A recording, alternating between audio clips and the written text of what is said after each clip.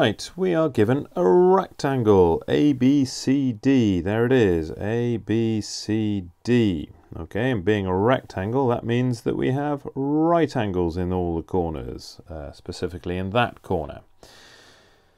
And then we have A, E and B are points on a straight line L, which has that equation there, x plus 2y equals 12, right?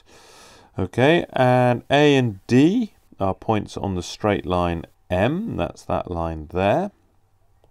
And we're also told that AE equals BE, so that distance there is equal to that distance there. Right, all good information. Now what do they actually want us to do with all of that? They want us to find an equation for M. That's this line here. Okay. Right, well the first thing to notice is that it's perpendicular to this line here because of that right angle that I've marked in. And so when we're trying to find the equation of the straight line, which is of course y equals mx plus c, and we want to find the gradient of m, then we probably want to use this fact here, which says that perpendicular gradients multiply together to give -1. And if we can find the gradient of L, so if we can do a sort of an up divided by a cross, a rise over run for that, then that will give us the gradient of L, and we can find the gradient of M. Good. Now we also need to know a point on M, and I'm sort of thinking the obvious point to find is A. Right. Well, let's do what we can do first of all. Let's look at these points here. That's B and E. Because, why would we do that? Well, we know that that distance, BE, is the same as that distance, AE. So if we know B and E, we can sort of work our way across the graph to find A. So let's do that. Let's see if we can find the point E. Well, how do we find the point E? Well, that is on the line M, and it's on the y-axis. So it happens when x equals 0, and that means that 0 plus 2y equals 12. The 0 is neither here nor there, so we can divide both sides by 2, and that gives me y equals 6. So this point here, E, has got a y-coordinate of 6. So I'll put 6 on the y-axis there.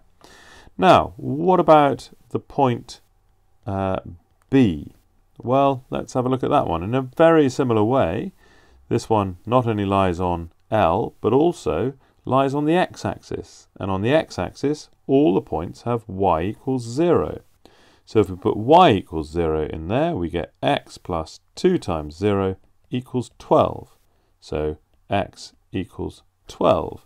So at the point B, that coordinate, the x-coordinate, is 12. Right. Now I said we could work our way across the diagram to get to A, and that's because to get from E to A is the same as getting from B to E. And to get from B to E, I go 12 that way and 6 up, don't I? So 12 to the left and 6 up.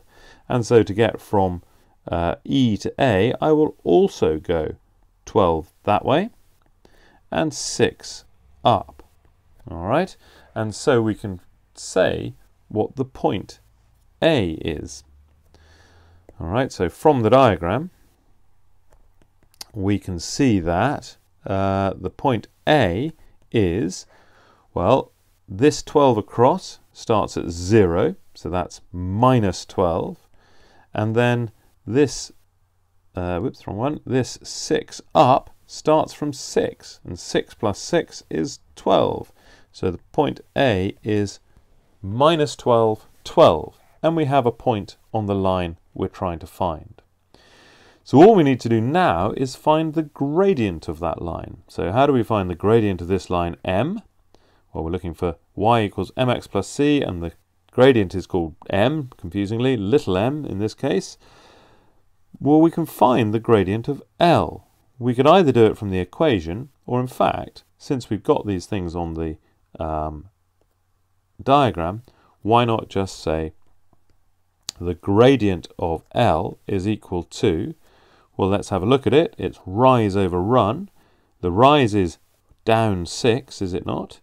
So that's minus 6 over the run, which is, if we're going in that direction, we're down 6 and across plus 12.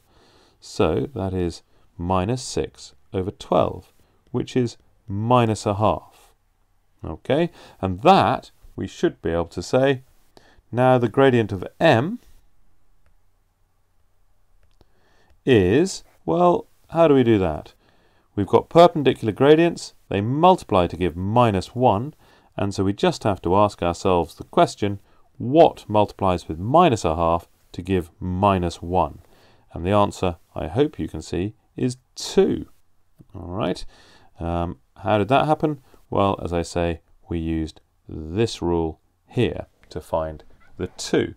And so now we have the gradient that we need, and we have a point on the line, and we should be able to see what the equation of M is.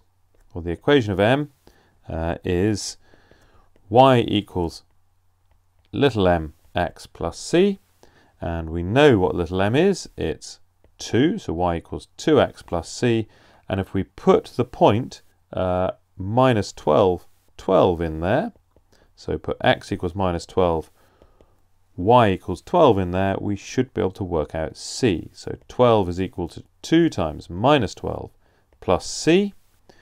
2 times minus 12 is minus 24. So if I add 24 to both sides, I get 36 equals c.